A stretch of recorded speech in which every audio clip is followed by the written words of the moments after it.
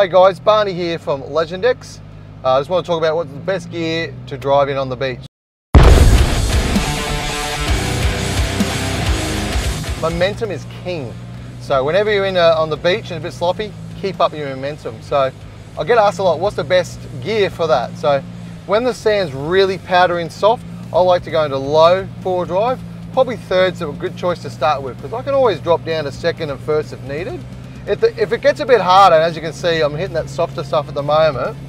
If it gets a little bit harder, you can just pull up, go into high four and just cruise along the beach. But basically in the soft sand, momentum's king. So don't slow up. Keep up that power, but as you're getting stuck, drop down to second, drop down to first.